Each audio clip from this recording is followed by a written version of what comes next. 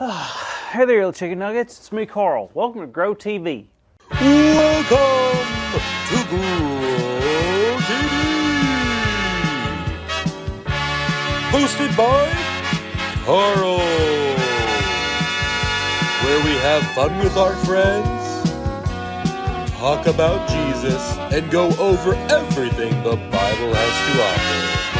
Now once again, welcome to Grow TV. Hi there, kiddos. It's great to see you. Now, I've had a pretty wild week so far, and so far it's been pretty... What's going on? What do you mean? I mean, who are you talking to? Oh, just them. Who? Them, the kids watching. Look. Oh, would you look at that? Hey. Pretty cool, huh? Anyways, kids, after a weird week, I figured it'd be a good time to meet with my buddy Andy. Not only have I had a couple weird things happen to me this week, but I've also been reading some Bible stories that have been really throwing me through the loop. So I figured I could meet with Andy this month and talk it through it all. Now, Andy, you sure you don't mind listening to me? You ain't got nothing going on? I mean, I have a horse doctor appointment at like 3, but besides that, I'm all ears, buddy. Oh, wow. Cool. I didn't even know horses could become doctors. Anywho, how should we start this? Well, get comfortable. Maybe we can just start off by you telling me how you're feeling today.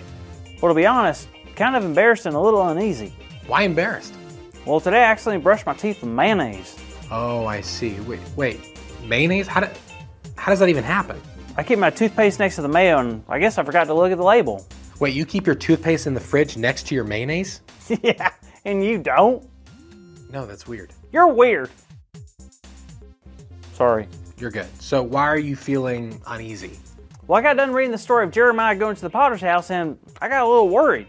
All right, tell me about it. All right. Well, it all started back in the book of Jeremiah, chapter 18. So, it was at the beginning of the week when I started to feel a little weird. You see, Hold up. What is this? Oh, these are just my thoughts. So this is all your thoughts? Yep. But everything's like animated, like a cartoon. I know it. Ain't that the coolest? I mean, I guess so. So what happened to make you feel so off? Well, I guess I just got a little overwhelmed. You know, like when there's like a million things in your mind and makes your brain all tired and confused like a turtle in a museum? Well, it just hit me hard and I figured I'd pick up the Bible and give it a read. And man, I sure did get more confused. Really? Are you sure you read Jeremiah chapter 18? Absolutely. I mean, not all of it, but enough. I mean, God told Jeremiah to go to the potter's house. A potter's house? You know, like someone can make like pots and vases out of like clay and stuff? Well, the person who builds those may be called a potter.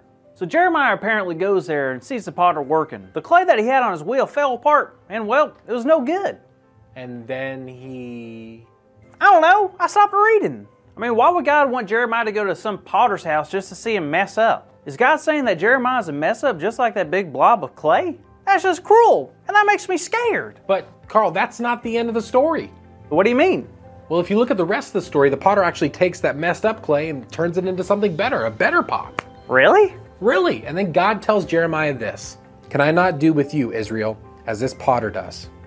What does that mean? God is saying, just like that potter can take that blob of clay and turn it into something truly beautiful, we need to trust that God can and will do the same thing for us. Huh, never thought about it like that. I guess you're right. So I definitely have been feeling like a useless blob of clay lately. But God isn't finished working in my life, and God knows what's happening with me. I guess that's the most comforting thing I've heard all day. Reminds me of the scripture. You have searched me, Lord, and you know me. You know when I sit and when I rise. You perceive my thoughts from afar. Ooh, I like that. Me too. It reminds me that no matter where I go or how far I go, God will always be there. No matter how wacky or out of control my life may feel. I don't know, it makes me feel secure. Whoa, that's great. Really? Why? Well, I'm just saying, the Bible is very clear that we are secure. Jesus promises that he's always going to be with us, and he's already overcome the world. So even though it is a given that we are secure, I'm glad you feel that way, Carl. Huh, I guess you're right. How cool is that?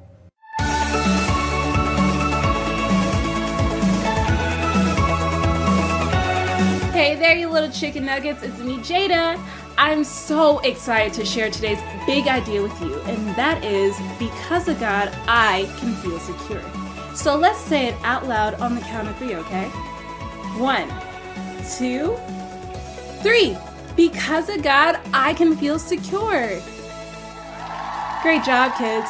Now, make sure to tune in to Grow TV next week to see what Carl's been up to. See you later. Thank you for watching, and tune in next week for a new episode of